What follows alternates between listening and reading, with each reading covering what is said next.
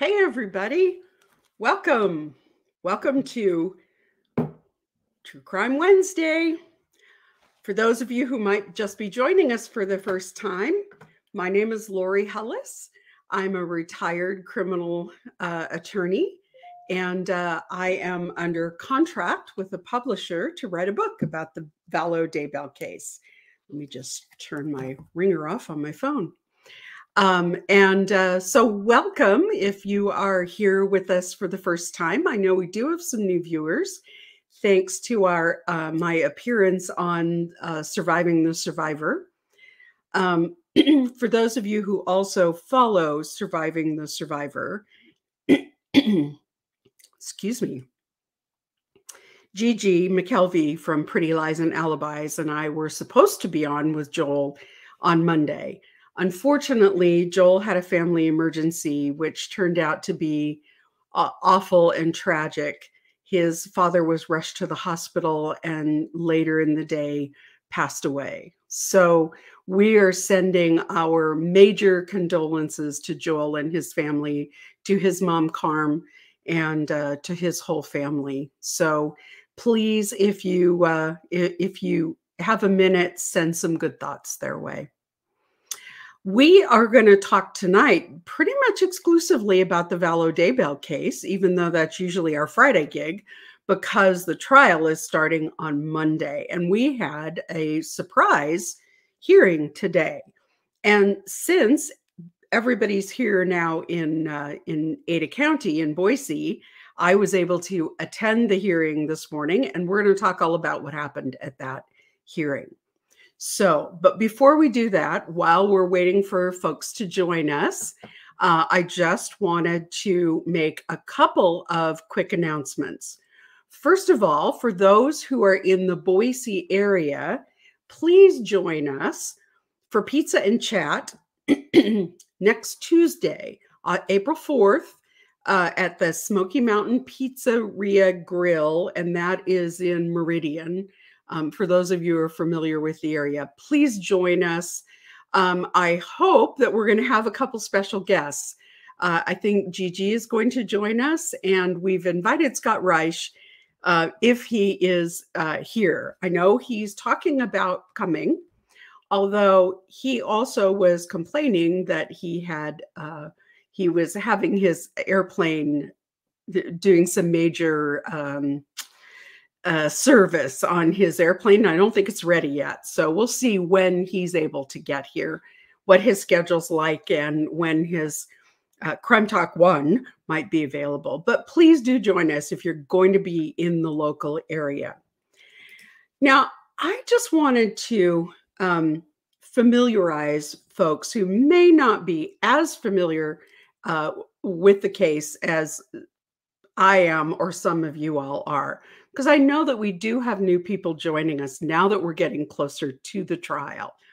So for those of you who don't know, this is Lori Vallow. This is her latest mugshot. Lots of people had some concerns that maybe the makeup that you get out of the canteen isn't as good as some of the stuff she's accustomed to, because the makeup looks a little rough. Here she is in a picture dressed in her flak jacket coming in and out of court. Up in the left-hand corner is her husband and co-defendant, Chad Daybell. He is husband number 5 for Lori. And he is also her, she believes that he is a religious prophet. So he is her husband and prophet. And the lower picture is Lori's 2 children. On the left is her daughter, Tylee. I'm sorry, on the right, in the blue sweatshirt is her daughter, Tylee. On the left is her son, JJ. Now, Lori has, sorry, allergy season. This is me medicated. Lori has, her family tree is a little bit complicated. Lori was married to 4th husband, Charles Vallow, and his sister, Kay Vallow Woodcock, her son and his girlfriend had a baby. They were unable to take care of the child because of some prolonged and pretty persistent drug problems. Kay and her husband took the baby in right out of the hospital when he was born, and but they had him for I believe he was about 18 months when Charles and Lori said, "Why don't we adopt?" They still had Tylee at home. Why don't we adopt JJ? And everyone agreed that that was a great option. They were living in the Phoenix, Arizona area. There were a lot of great services. By this time, I think they knew that JJ was going to have some learning deficits or some other handicaps. And so it seemed like at the time that it would be a great alternative. So Lori and Charles Vallow adopted JJ when he was about 18 months old. At that point, and this is going to be important with what we're going to talk about today, at that point, Kay's son, JJ's biological father's parental rights were terminated, and legally he became the child of Charles and Lori. So that is going to become important when we talk about what happened in court today.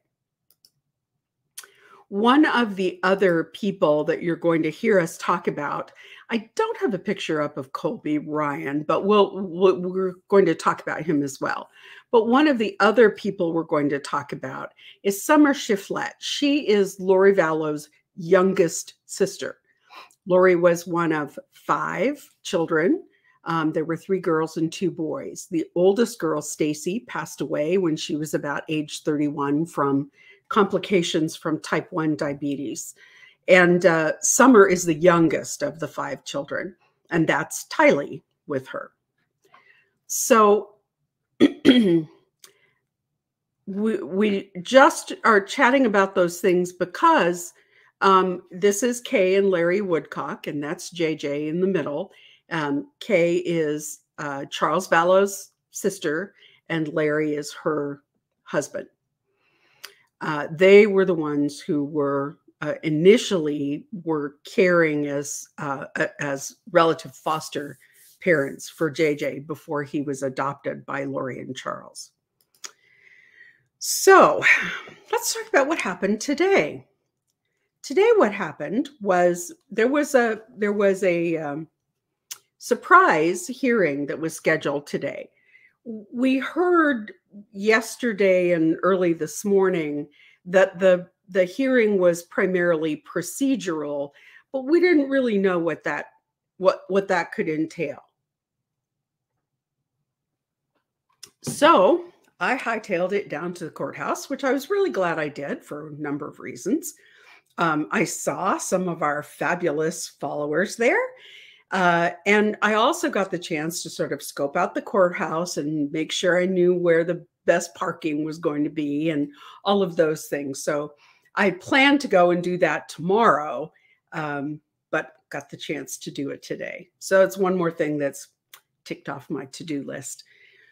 So at the hearing today, when we got there, we discovered, now Lori was present with both her lawyers, and the district attorney, Lindsay Blake, was there, along with district attorney, he's special counsel, Rob Wood, and Rachel Smith. They were all there. And so we all got in the courtroom. Things started a little bit later than they had originally planned. There appeared to be some discussion going back and forth with Jim Archibald and John Thomas going up and down the hall to see their client. And then when the audience folks were let in, Lori was seated at counsel table with her attorneys. Prosecution were seated at counsel table. Now, I'm going to talk a little bit about how the courtroom is set up, because that sort of plays into how many people can get into the courtroom.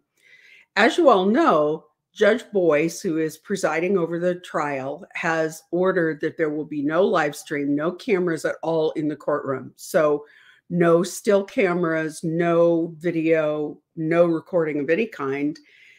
And East Idaho News and a couple of the other news outlets have set up have arranged to have a sketch artist, a pool sketch artist. So everybody involved will have access to that sketch artist's images, but that'll be the only images coming out of the courtroom.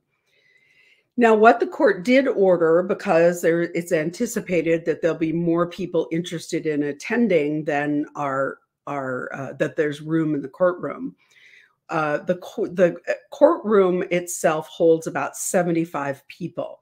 We don't know how many of those seats are going to be available to the general public and how many are going to be reserved for witnesses, family members, all of those things. But there's another 250 seats in an overflow courtroom.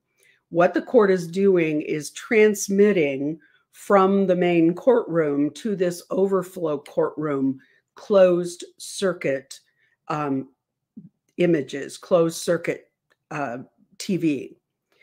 Now, those video images are going to be transmitted to the second courtroom, but they are absolutely not going to be recorded or stored in any way. They are contemporaneous transmissions. So there's no saving them, storing them, getting them later. The other thing that the judge has ordered is that that same live feed be transmitted to a courtroom in Rexburg in Madison County so that citizens of Fremont and Madison County, who are the taxpayers paying for at least part of this, have the ability to watch it in their local area. But there have been requests that have been made by family members, particularly Tammy Douglas Daybell's parents in particular had asked to be able to get that live feed because they're in poor health and living in Utah. And the court has denied any witnesses appearing by closed circuit or by video conference, and has denied anyone watching the trial, so anything being transmitted in or out of the courtroom. So all witnesses are having to appear in person. They're not being permitted to appear by video conference, and anyone who is watching the trial has to be present either at the Ada County Courthouse or at the Madison County Courthouse in Rexburg. So beyond that, sorry. So the next question is, who can be in the courtroom? And that was really the bulk of the conversations that were had this morning in court. Now, it was a little hard for me to understand who brought this up. It appears that the court brought it up. When I went back through the court database, there are no motions. Neither side has filed motions about witnesses. It is typical for witnesses to be excluded from the courtroom until they testify. Once they've testified, they can be in the courtroom. But nobody wants witnesses to sit in the courtroom and listen to what everybody else has testified to before they testify. That's really part of the process. Now, for those of you who watched the Murdaugh case, it was very odd, and a lot of people commented about the fact that witnesses were not excluded in the Murdaugh case, and anybody who was going to be a witness in the case was allowed to sit in the courtroom. That's very strange, and a lot of people commented on the fact that it was unusual to allow witnesses to continue to sit in the courtroom and listen to what everybody else was testifying to. Much more typical to have witnesses excluded from the courtroom. So it appears that the judge asked for a conversation about excluding witnesses. And while we were there, the judge really went over the law. So I'm going to put up a little slideshow here because I know you guys all count on me to explain the legal part of things. And I know there are a lot of people very upset about this. And I understand. I'm merely going to explain to you what the judge said during the trial or during the hearing this morning and the reason for the questions. So let's talk a little bit. Whoops, got to get back to the beginning here. When can witnesses be excluded? And the statute that that controls that in Idaho is Idaho Statute 1953-06. So I wanted to take a little bit of a look at what the law says. And it's a little confusing because we typically think about a statute being written sort of from the most important point to the next important point to the exceptions. So we think of a statute as being written from the big picture to the more specific, and that's the way a statute's usually written. In this case, it jumps around a little bit, and I do think it creates some confusion. So let's start with the law says that the definition of a victim, now the victims in this case are JJ, Tylee, and Tammy Daybell. They're the victims in this case. Victim is an individual who suffers direct or threatened physical, financial, or emotional harm as the result of the commission of a crime or a juvenile offense. So obviously they suffered direct physical harm as a result of the crimes. So the next piece is that it says the provisions of this section, meaning that statute, will apply equally to the immediate families of homicide victims. In other words, the immediate families of homicide victims are also categorized as victims for the purpose of the law. Now that's important because sometimes we say, oh, well, the families are victims, and that is accurate. But what the law actually says is that victims are defined as people who are harmed by the criminal activity, and those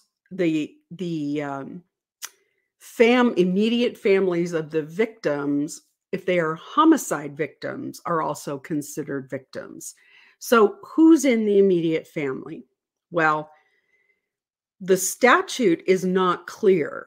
The law that's written is not clear about who is actually immediate family. So we have to look at case law. So there's some cases out there that determine this. Now, I'm going to whip through this pretty quickly. You can pause this and read it in depth if you all want. But essentially, because the legislature did not define immediate family, other places, other statutes do define immediate family as parent, mother-in-law, father-in-law, husband, wife, sister, brother, brother-in-law, sister-in-law, son-in-law, daughter-in-law, or son or daughter. So spouses, parents, siblings, and their married partners.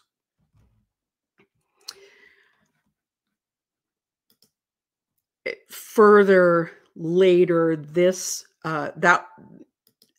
State v. Payne kind of outlined that, and then in 2008, and then later in 2013, State versus Shackelford quoted State versus Payne and noted that the immediate family includes spouses, children, siblings, and their married partners.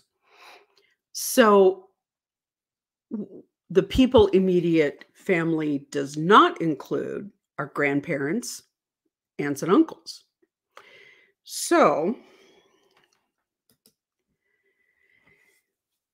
in the discussion that was held, Jim Archibald made the argument that he quoted to Idaho adoption law, but the truth is, the adoption law is the same across the country, and that is that when Kay's son, when his parental rights were terminated, the law says that an adoption is as if that child were born to the adopted parents. So that is the legal standing for the adoption.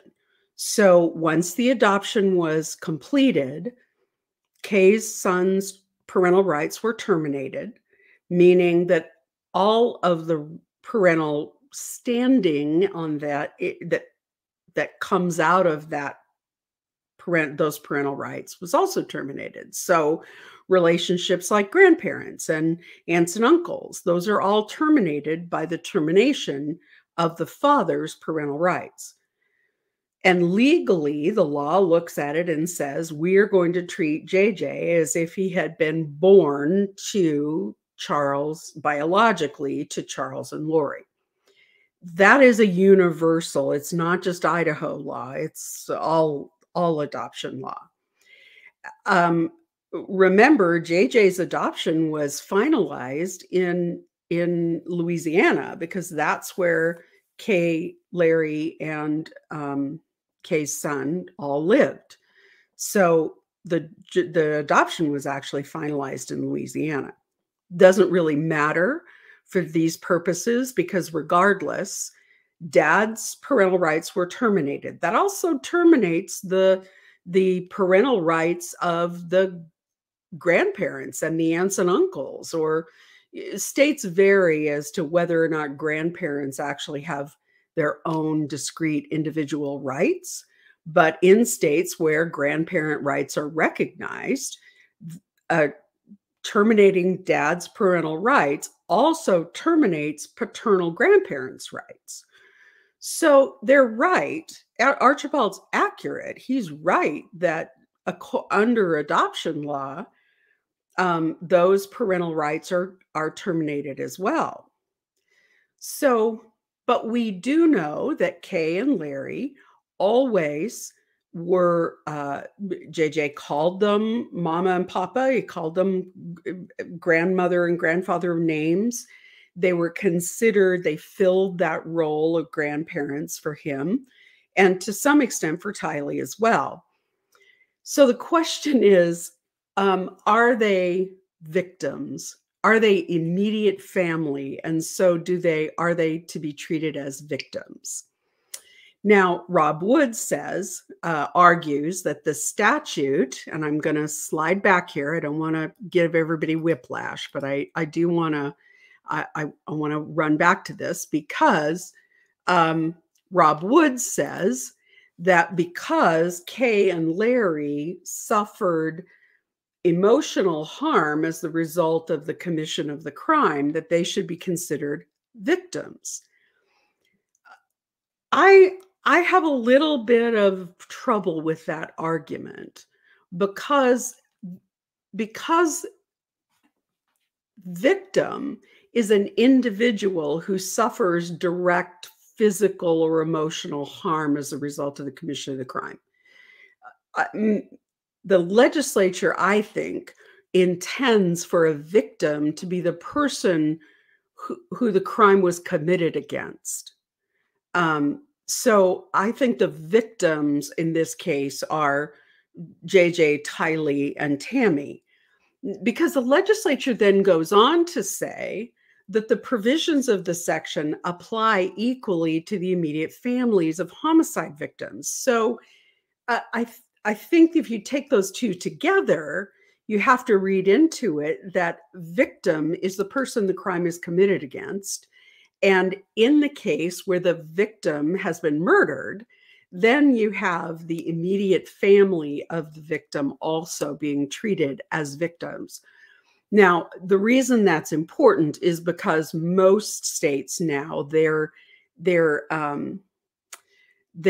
state constitutions include a provision for victims' rights, and victims do have certain state constitutional rights that are outlined in the state constitution, including being able to give impact statements, being able to be advised at every step of the trial, being able to be consulted when there are plea negotiations. All of those are rights that are afforded to crime victims. And if we start with that, then it makes sense that the person the crime was committed against is actually the victim. And in the case where the victim has been murdered, is a homicide victim, then the immediate families are also considered victims. If that's the case, then according to what I'm interpreting from the statute, Kay and Larry and Summer Shiflett are not victims. Colby Ryan, who is Lori's son and is JJ's legal sibling, and Tylee's legal sibling, would be considered a victim. So before everybody gets all up in arms, I need to tell you that I see my role in all of this to explain what's going on in court. And so explaining what happened this morning in court is explaining to you what the controversy is. So Rob Wood is saying he believes Kay and Larry should be considered victims. Jim Archibald and company are saying they believe the law says that Kay and Larry don't fall under that technical definition of victims. Now, here's where it's important. Kay and Larry and Summer Shiflett and Colby Ryan are all on the prosecution's witness list. We found that out today at trial. Now, the witness lists, for the most part, have been sealed, which makes a certain amount of sense since we are attempting to have an orderly case, and we're attempting to maybe protect those witnesses from being influenced ahead of time, being whether it's negative or positive, being impacted by media coverage. So it made sense to have those witness lists sealed, because witness lists always include the person's identity, sometimes their birth date, because the other side is going to do background checks. They need that. And also their addresses. So we don't want people, be they press or be they people who have an axe to grind in this case, harassing potential witnesses. But today, Rob Wood did announce that Colby Ryan, Summer Shiflett, and Kay and Larry Woodcock are all on the prosecution's witness list. So what the defense is saying is, if they're on your witness list, they need to wait in the hall until they are called to testify. Once they're done testifying, they can come in and sit in on the whole rest of the trial. But they can only come in after their testimony is over, because we don't want them sitting we don't want any witnesses sitting in the courtroom and hearing what other witnesses or other evidence is. So it's going to be interesting to see what Judge Boyce decides. The prosecution asked for leave to submit written argument, and they were supposed to do that by the end of the day today. So I suspect that Judge Boyce is going to offer a written response probably tomorrow. We're getting very close to trial, and these are decisions that need to be made pre-trial. If the judge determines that Kay and Larry are not immediate family for the purposes of the statute, what that means is Rob Wood will have to call them right away and get their testimony out of the way so that they can be in the courtroom. Prosecutors, well, lawyers in general, usually have a scheme for the way that they want their witnesses to unfold. They want to offer witnesses in a certain order, and they want their evidence to unfold in a certain way to tell a story that supports their theory of the case. So it may mean that Rob Wood will have to take Kay and Larry out of order from what they had hoped to offer. I don't know that it's a really big deal. It's not really going to throw off their stride by that much, their pace by that much.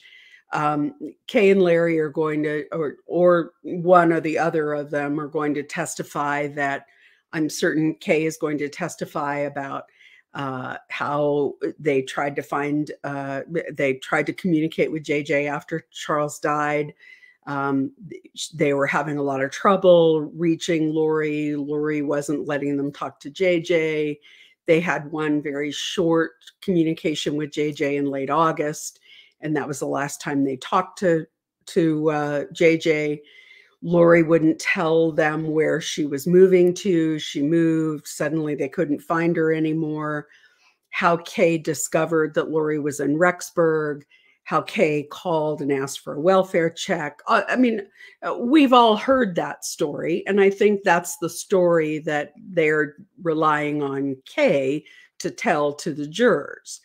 So that being the case, that's pretty early in their story. And I don't know that it's going to put them off all that much in order to get Kay and Larry back in the courtroom. So worst case scenario is they would be out of the courtroom until they testify. The prosecution would be able to put them on fairly early in their case and then be able to get them back in the courtroom. As far as Summer Shiflett goes, no one is particularly sure whether she would be there for the remainder of the trial. We have not heard whether any of Lori's family will be attending the trial to support her. Everything we've heard is that they are likely not attending. And everything we've heard is that Colby probably will attend just to testify if he's called. It's a lot. It's a lot to expect that a person is going to come to Boise, Idaho for what could be 4 to 8 weeks. And when they all have jobs and they all have other obligations, they all have other commitments. So it's not at all that surprising to hear that some of them or many of them will not be attending.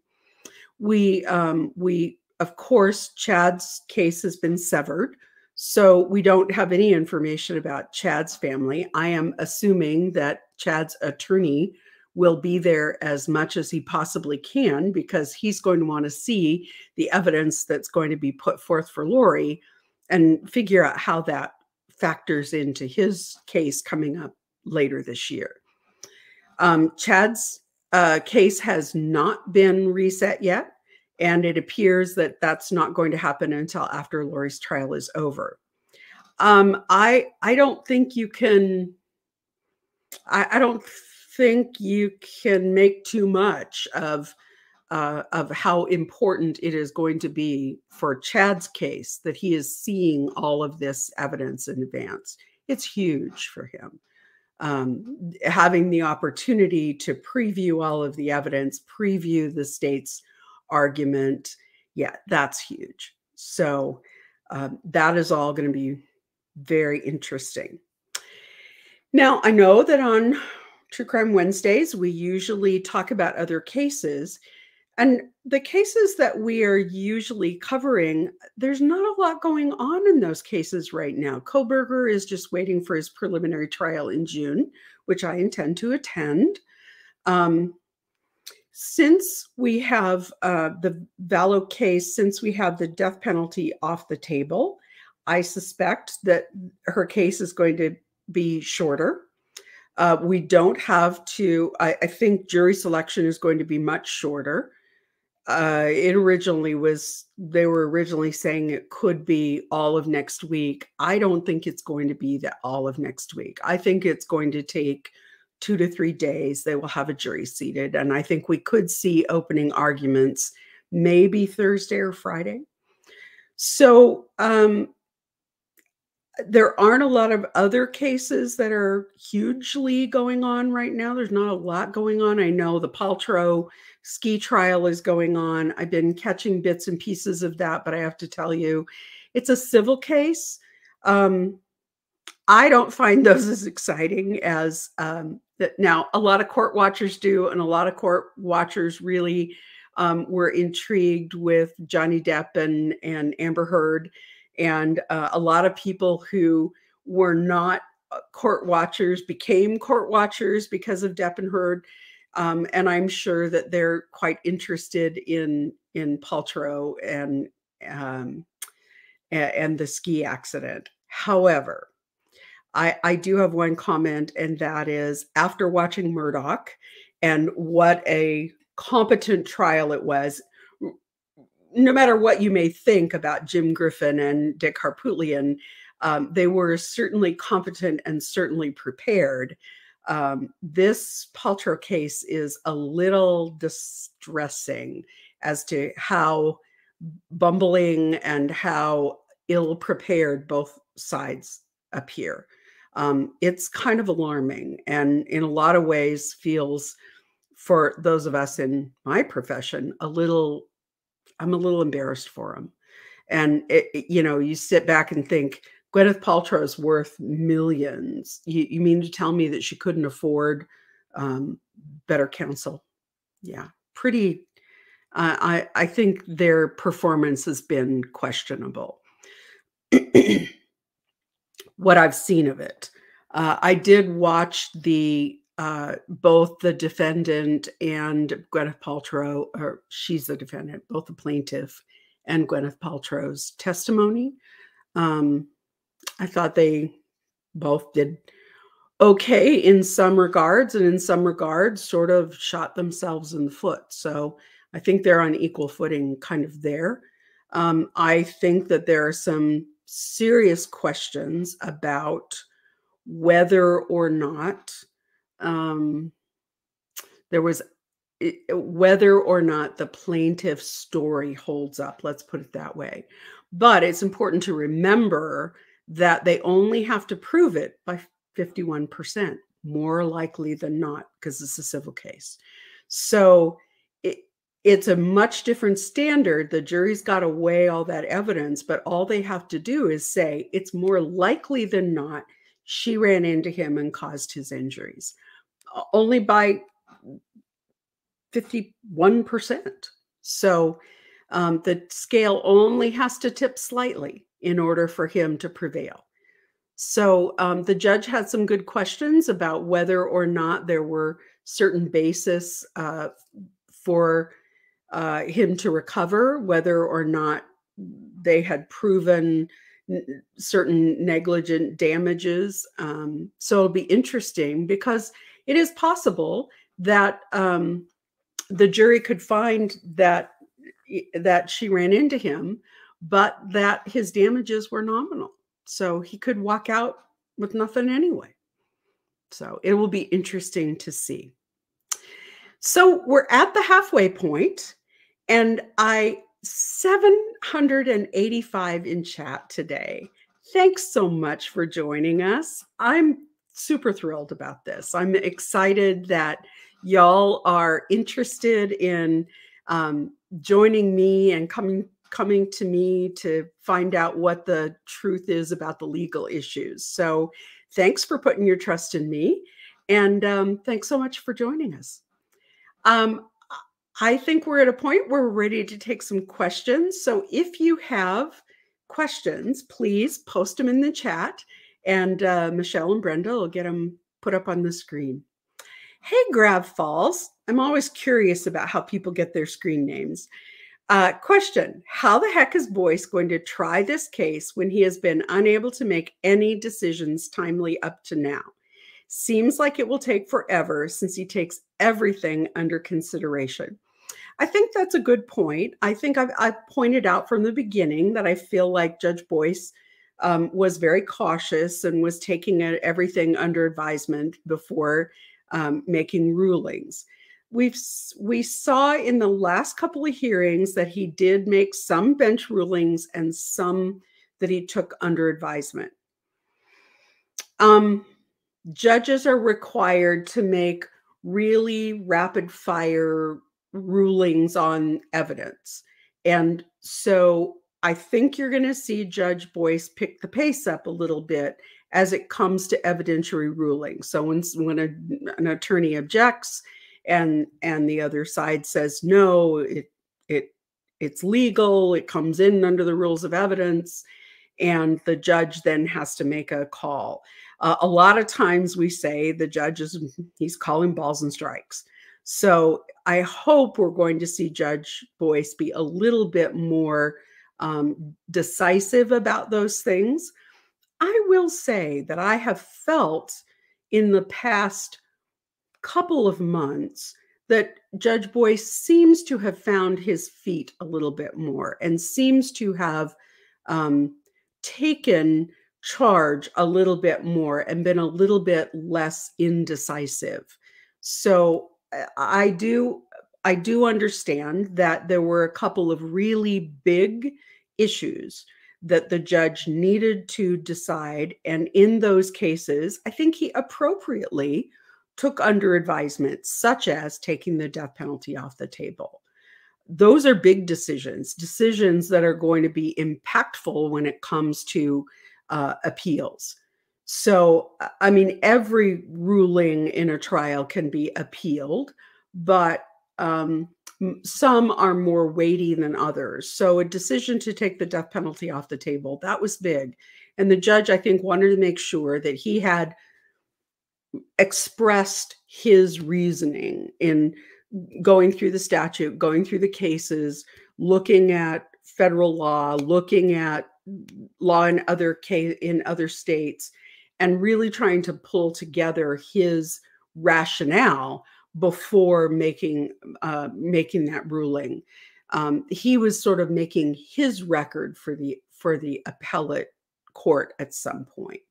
So I think we're going to see, as the trial goes along, we're going to see those evidentiary rulings come more often. We haven't seen those. We haven't seen lawyers stand up and object, and then the judge have to make a call about whether or not the rules of evidence apply. I think you're going to see Judge Boyce be able to react to those sorts of decisions in trial. But I do agree that there have been times that I think he was overly cautious about taking things under advisement that probably could have been decided from the bench. So, but it will slow things down. Hi, Catlink. Question: why was the issue not dealt with years earlier? Could this have been avoided if Kay had been named guardian? JJ and even Lori called the Woodcocks grandparents 11th hour travesty. Well, I'm not sure it could have been taken care of previously, because until each side provides their witness list, and we know who's on their witness list, and we know whether or not those witnesses are going to be excluded, it's not a call that the judge could have made in advance. Yes, potentially, if Kay had been named guardian, but you can only be named guardian of someone who's alive. So when Kay filed her petition to be appointed JJ's guardian, JJ was already deceased. Kay filed those documents in, I want to say, late November, early December.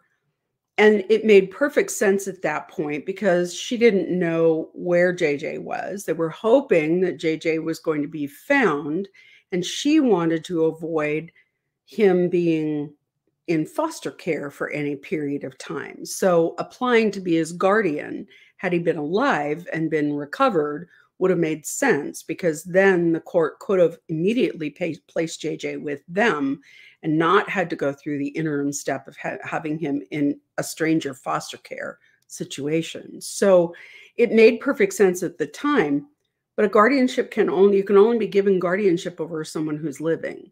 So technically it was never really an option for Kay to have been named JJ's guardian from the time she filed the documents.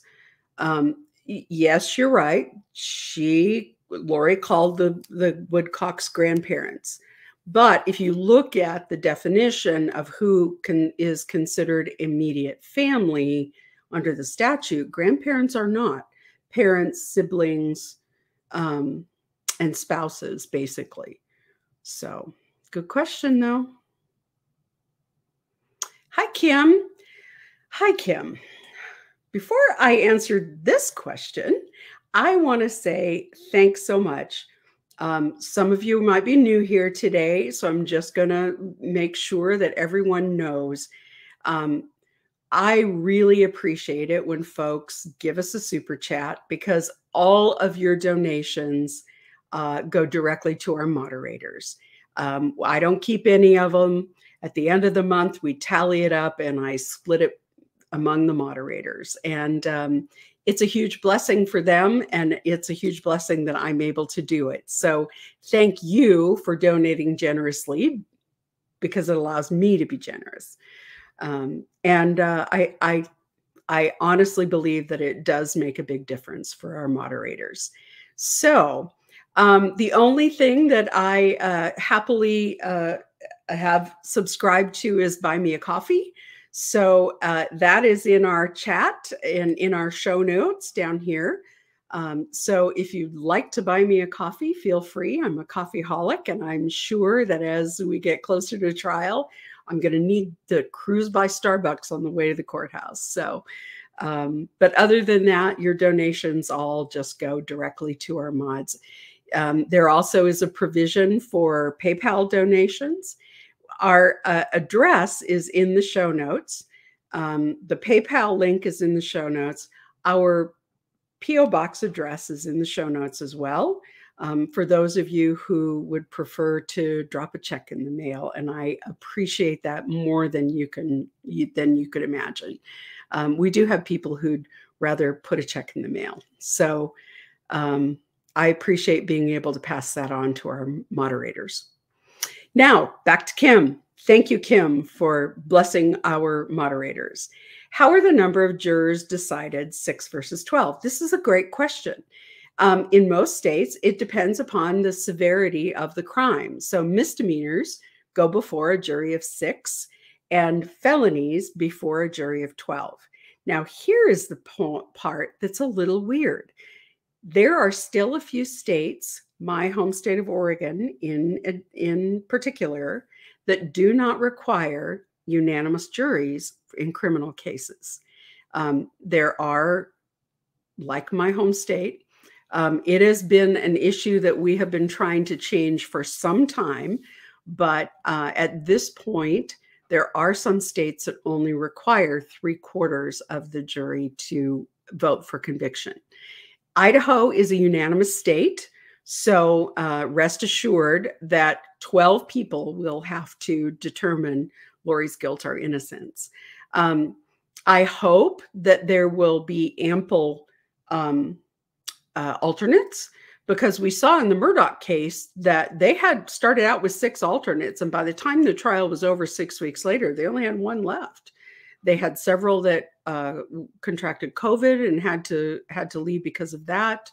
They had several who When initially, when the jury was seated, they were told the trial was going to take 3 weeks. It took 6. And there was at least one person who said from the beginning, if this trial goes beyond 3 weeks, I cannot continue, for some really valid reasons. And so the judge Judge Newman in that case replaced that juror when it got to the 3-week mark. And then there were at least two other people. One was removed because she had had communication and discussed the case outside of the courtroom, which is a no-no. You can't even discuss the case among your jurors, let alone with people outside. And when it was discovered, the judge removed her from the jury panel. So I would hope that Judge Boyce, out of an abundance of caution, is going to appoint 5 or 6 alternates, because they can get whittled away really quick. And not having enough jurors is automatically a mistrial. Nobody wants to retry the case. So, but 6 versus 12 is whether it's 6 is for misdemeanors and 12 is for felonies.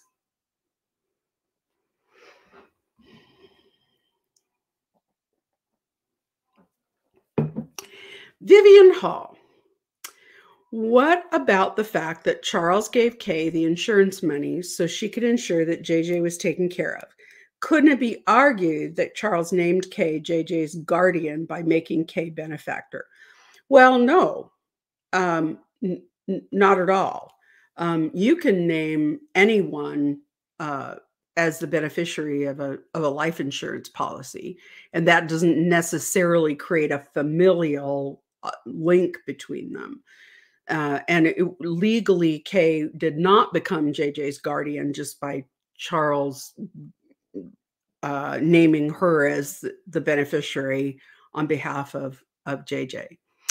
Now, in some instances, if you say, I want my sister to be the beneficiary, I want to leave my insurance to my children, but I want it to be in trust, and my sister to be the trustee who decides how the money gets spent until my children are until they're adults.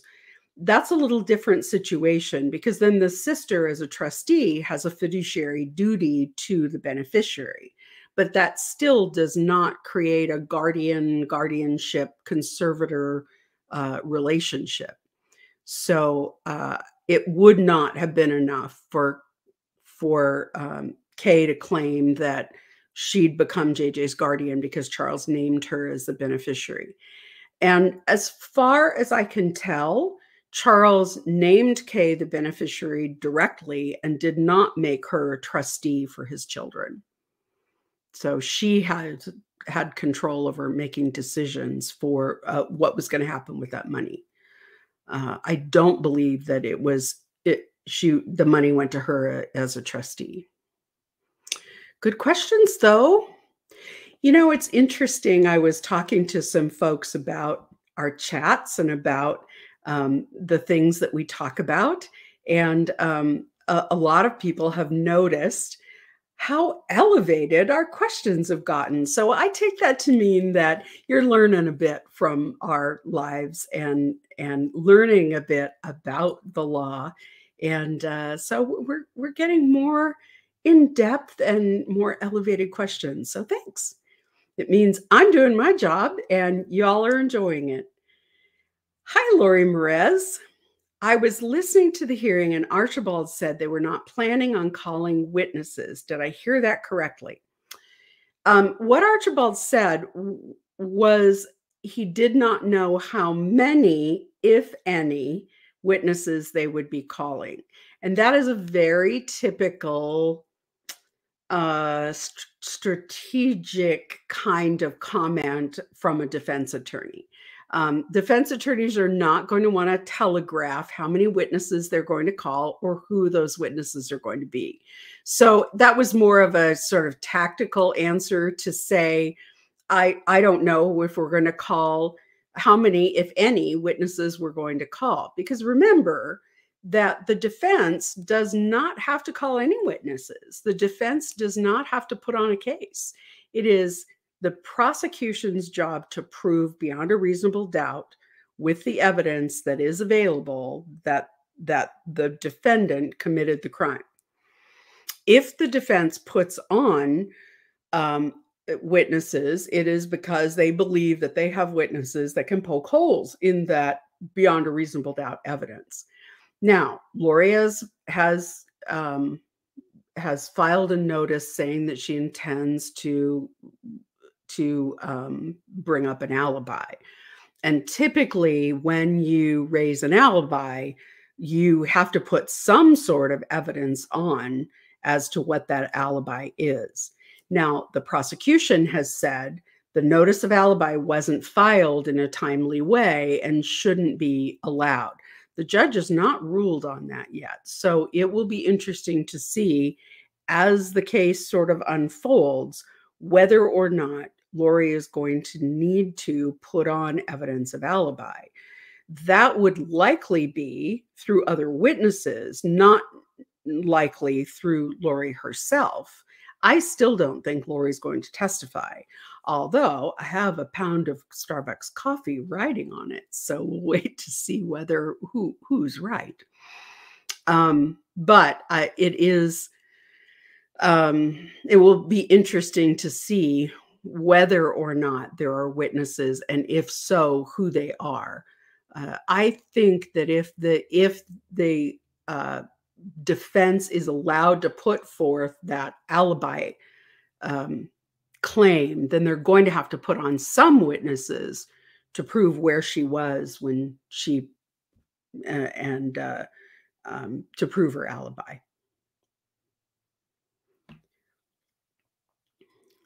La Mesa Filipino Food Club. Okay. Question. Lori, I found it interesting that Rob Wood chose to mention Colby and Summer today when mentioning who should be seen as a victim and allowed to come. Does it mean Summer has come around? You know, I don't know if what you're saying is, do I think that Summer now believes that Lori is guilty? I don't know, but I do know that Rob Wood had a conversation with her that got recorded, and that it may be that that's what he's attempting to introduce, and he needs Summer there to talk about, yeah, that's her, and you know, to actually lay the foundation to introduce some of that recording. That could be possible. So it doesn't necessarily mean that Summer's come around. My understanding from just background folks is that Summer and Lori's mom are still having phone contact with Lori in jail. But I don't, as far as I know, nobody else in the family is. So it's a little hard to say at this point where Summer's at in terms of her mindset, because it could just be that Rob Wood wants to get that recording in and needs her to lay the foundation. So it could be nothing. She could be testifying to nothing more than that. There are some text messages that were exchanged between Lori and Summer in Arizona that may be material. I don't know, but they were in the Arizona discovery dumps. So it's possible, although it seems to me that those text messages would go a lot more to deal with the Arizona charges and Charles' murder. Now, while we're putting up the next question, I do want to answer something which people have asked about, and that is the law in Idaho versus Arizona when it comes to sentencing. So in Idaho, the only way that you get to life in prison without the possibility of parole is if you ask for the death penalty, if the state asks for the death penalty, and then the defendant either takes a plea for life in prison without parole, or is convicted and the mitigating jury finds reason not to impose the death penalty. Hopefully that's clear. But there is no other way to get to life in prison without parole. The maximum sentence in Idaho for murder, if the death penalty is not on the table, is life in prison with parole considered after 10 years. Now, does that mean that person's going to get parole? No, but it means that they can be considered for parole after 10 years. There is no provision at this point with the death penalty off the table for life in prison without the possibility of parole. But before everyone panics, there is the possibility that Judge Boyce can stack these convictions. So if all three of the people who she is accused of murdering were killed in the same event, on the same date, their sentences for the purposes of sentencing would merge, and they would all merge into a single concurrent sentence, meaning happening all at the same time. But because these crimes all occurred on separate, discrete occasions, they can all be run consecutively. So it is possible, yes, she could get life with the possibility of parole after 10 years for Tylee, and life with the possibility of parole after 10 years for JJ, and another one of those sentences for Tammy. But if they are served consecutively, then she would have to serve 10 years for JJ, and then her 10 years would start for Tylee, and then her 10 years would start for Tammy. So technically, she would have to serve 30 years before she would be eligible for parole. The judge could also stack some of the other charges, the conspiracy charges, the murder charges, the theft charges. Those could all stack up. So before anyone panics that she could potentially be paroled in 10 years, I don't see that happening. I believe that the judge will likely stack those consecutively so that she will, for all purposes, serve a life without parole sentence. She'll die in prison. Other people have asked about the death penalty, whether or not the death penalty could still be sought in Arizona on those charges. In Idaho, conspiracy to commit murder carries the same sentence as murder. So the death penalty was a possibility in those conspiracy charges. In Arizona, it's not that way. Conspiracy to commit murder carries a maximum of life in prison with 25 years before you can seek parole. So I think from a practical standpoint, she is likely going to die in prison, but it is possible that the judge could stack all those and make sure that she stays in prison for life. And I think that's what will happen. I would be very surprised if the judge said, yes, you can be eligible for parole in 10 years. So I just wanted to get that out there while I was thinking about it. Why, hi, Kresha. Nice to see you in chat. I understand that my heart goes out to the family, because I do understand that that it feels like a slap in the face, and I cannot disagree with you on that. And I do empathize with the family, and I know. I heard earlier today that Kay and Larry were very upset, and understandably so. They have been really the stalwart, valiant fighters for justice for all three of the victims here in Idaho. And if it had not been for Kay's tenacity, we probably would not know to this day what happened to the children. So I can understand how it feels like a terrible slap in the face. And I am hoping against hope that I will get the opportunity to give Kay and Larry both a big hug starting next week. Just 3 Goldens. I hope those are golden doodles or maybe golden retrievers. If Lori is sentenced to life in prison but given the death penalty in Arizona, will one override the other? Okay, well, this is a good question, but she's not eligible for the death penalty in Arizona because conspiracy to commit murder does not carry the death penalty. The maximum sentence is life with 25 years before parole. But it is interesting to think about what will take priority. So I've said from the beginning, I'm certain the prosecution in Idaho has been talking to the Arizona prosecutors since before the Arizona charges were ever brought. I'm sure that as they've gone along, they've kept everybody up to date on what's been happening. And I'm certain that, now remember, Lori has not even been arraigned on the Arizona charges. So her speedy trial rights on those charges don't start to run until she's been arraigned. So I'm certain what'll happen is she will be adjudicated here. So she'll get to the end of her trial here. There'll be a verdict, and then if she's found guilty, then she will receive a sentence. So it's likely that it could take a month or 2 before Judge Boyce imposes a sentence. We don't know.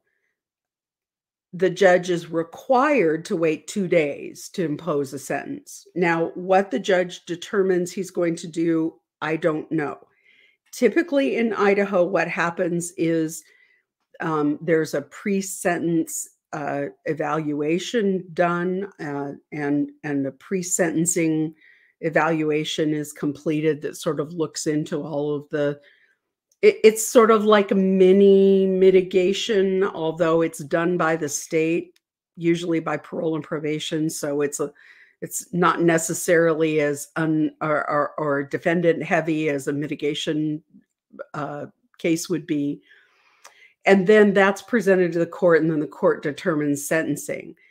We don't know whether the judge is going to require that, how long it would take, and whether or not the judge will sentence right away. If the judge says, I want to sentence in a week, it's likely Lori would stay in Ada County. Everybody would stick around, and they would have a sentencing hearing.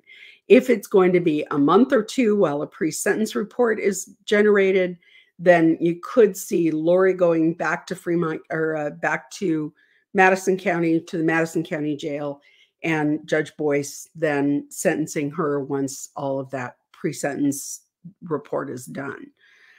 It's a little hard to say at this point. Once that is all done, she will be transported to Arizona, and in Arizona, she will be arraigned, and it will be determined what happens next. She could be held in Arizona pending trial.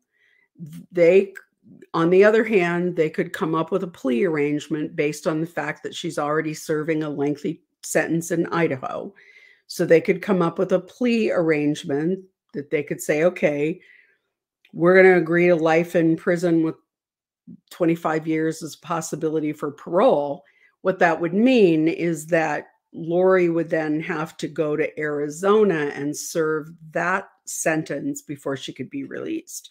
So even on the outside chance, I mean, what's the worst that could happen? They could plead it down to a lower, like murder in the 2nd degree, and Lori could plead guilty to it, and they could impose a sentence, which in Arizona would be life with the possibility of parole after 12 years. So what would happen is she would have to serve her 10 years on each one of those sentences in Idaho. And after she'd served 30 years, she would still have to serve another 12 years in Arizona before she would be eligible for parole. So, I mean, I think it's very unlikely she is ever going to get out of prison, but that is the facts. Hi, Sarah. It's nice to see you, Sarah. I'm glad to see you back in the chat. I know that you kind of had a rough time, had some family stuff going on, and so it's nice to see you back on your feet. How about how their client is allegedly a family annihilator, thus changing family dynamics? In poor taste to say she was never a grandmother. Well, I think that it is very possible that, well, I think it's true that Lori meets the criteria for being a family annihilator. And that certainly did change the family dynamics.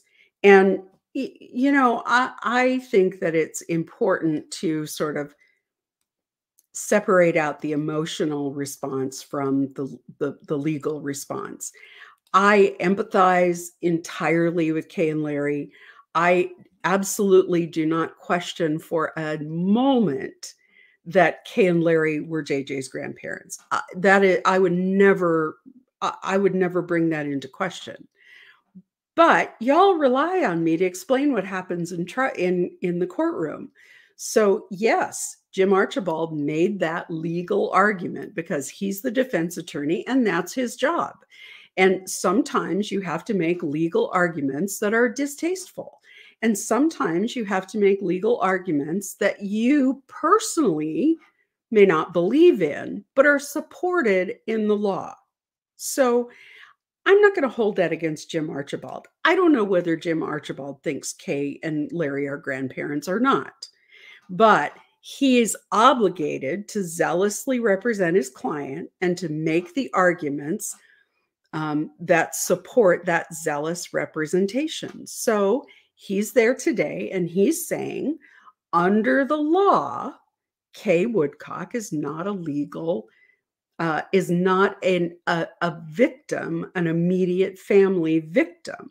Whether she's considered a grandparent or not, she still doesn't fall within, even if we say Kay's grandma, she still doesn't fall within that immediate family parameters because that are spouses, parents, and children. So she doesn't qualify. Does that mean that she doesn't have a deep emotional relationship with JJ? Absolutely not. I mean, there's no question in anybody's mind that Kay and Larry had a deep connection with JJ. But Jim Archibald is required to zealously represent his client. And that means he's required to make those arguments, even if he personally thinks that that Kay is JJ's grandmother. So a lot of folks have said, oh, we just think that it's Lori hates Kay and she doesn't want her in the courtroom. I'm not really sure that that's true, although I think that probably plays into it. I think from Lori's perspective, as she's talking to her lawyers, I'm sure she's saying, hey, it's okay with me if they're not in the courtroom. I don't like them anyway. But I don't know that that is the real legal underpinning of the argument for and against.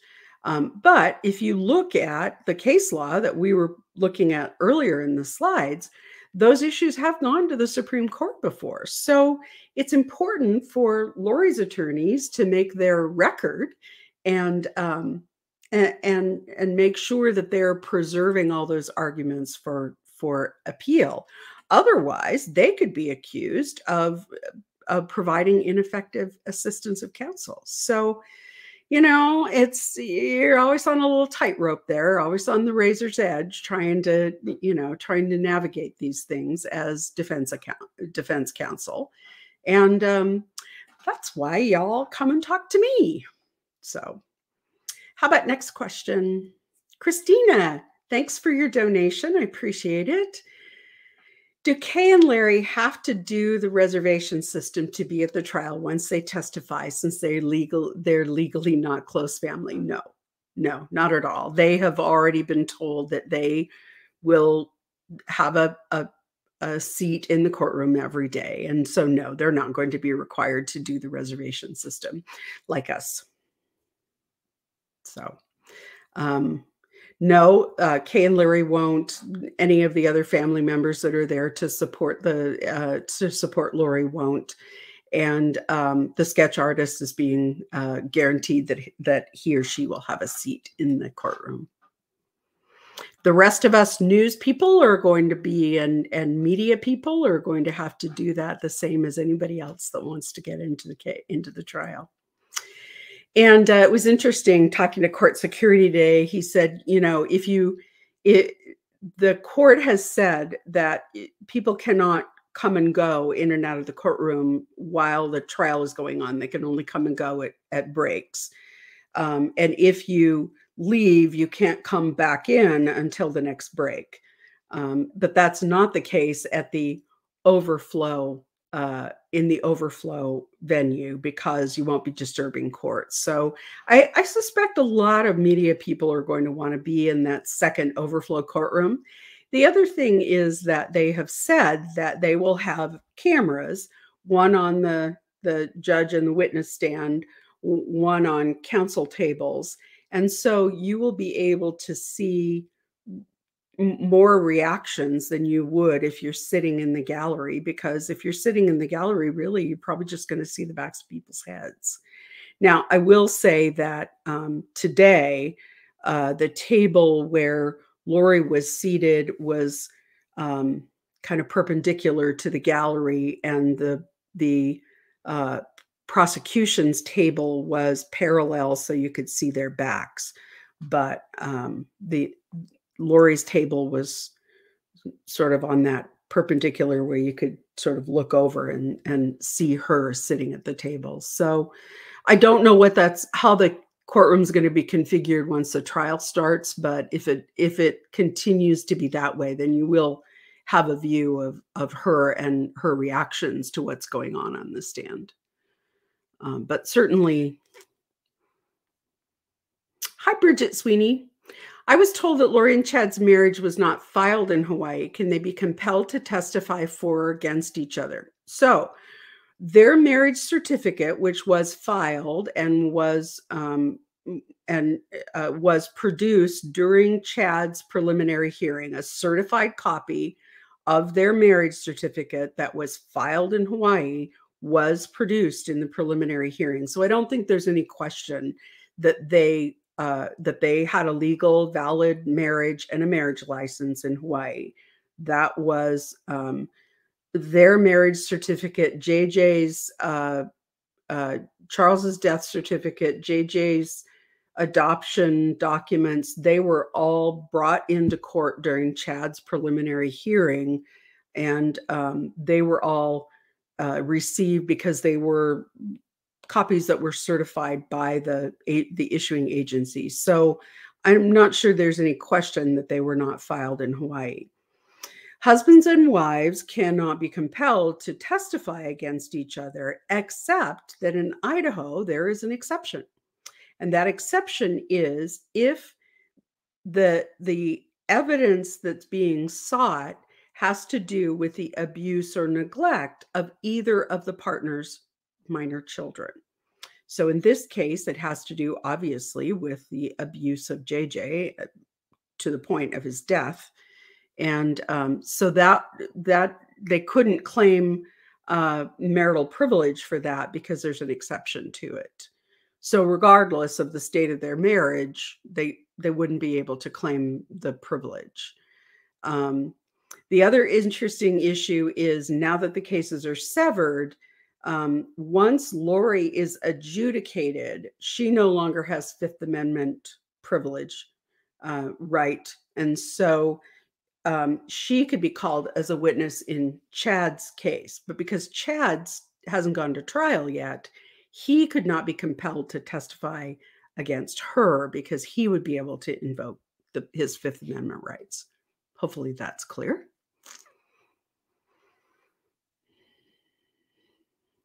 This is going to be great fun. I know there are a lot of people who have said this is not the kind of occasion that you want to have a party about, and you're probably right. But I will say that the silver lining to being involved in this tragic case has been the number of really wonderful people that I've met being involved in the case. And that I think other people would say the same, that the opportunity, especially during COVID, when we were all so buttoned down, the opportunity to get to know other like-minded people has been really wonderful and has been a true blessing for those of us who've been involved in the case. So we're going to have a get-together at a pizza place in Meridian, here in Meridian, Idaho, which is just the next town over from Boise. So any of you who are in the local area or coming into town for the trial, please join us. It is an open invitation. We have extended the invitation to Gigi McKelvey and her Pretty Lies and Alibis followers. We have extended the invitation to Scott Reich and anybody who follows Scott to join us. And we're all just going to get to know one another and enjoy a little bit of social time because we have the best followers ever. So I want to agree. You know, we've run about 20 minutes over. Usually I try and finish right on time, but we've had a lot of great questions tonight. And we have 876 people in our chat tonight. That is the most we've ever had. And I want to thank everyone for being here. I do, as Michelle points out, get up in the morning with coffee and sit down and review all of the chat, as well as all the comments that you post below. If you have a question that you'd like to ask and you're not comfortable posting it in our comments down below, email me. And our email's in the show notes as well. I answer every question and I try and do them as promptly as possible. So no guarantees once the trial starts next week. It may be a little slower getting to them, but I will absolutely try. I want to do one last reminder, and that is that our schedule is going to change. Our schedule has been Wednesday night, True Crime Wednesdays, and then Friday nights, we talk all things Vallow. But next week, that is going to change because of trial schedule. So starting next week, I am going to be posting YouTube shorts. We're going to try and get those up on both Instagram and Facebook stories in case you're not a YouTuber. And I'll be doing as many of those during the day as I can at breaks from court, lunchtime, right after court lets out. And then on Saturday, we're going to do a 2-hour recap of what's happened during the trial week. And we're going to start with that. If it seems like we're still not getting enough coverage, then we may need to add some other times. But with being in court all day, I'm sort of limited as to how much time I can do in the evenings. So once again, I want to thank everybody for being here. 856 people in the chat. Please push the like button because it makes a big difference in our algorithm. Also, if you are not subscribed, please subscribe and hit that notification button because we're going to be doing things a little more unscheduled than we have been. And you'll want to know when those posts come up. So thanks again, everybody, for being with us tonight. I'm excited to talk on Friday as we run up to the trial. And then we start jury selection on Monday morning and we're off to the races. So stick with us for the best coverage from the courtroom. We're going to be live tweeting from the courtroom. We're going to get all those links out to everybody. So please stick with us. I'm going to say good night and I'll see you on Friday.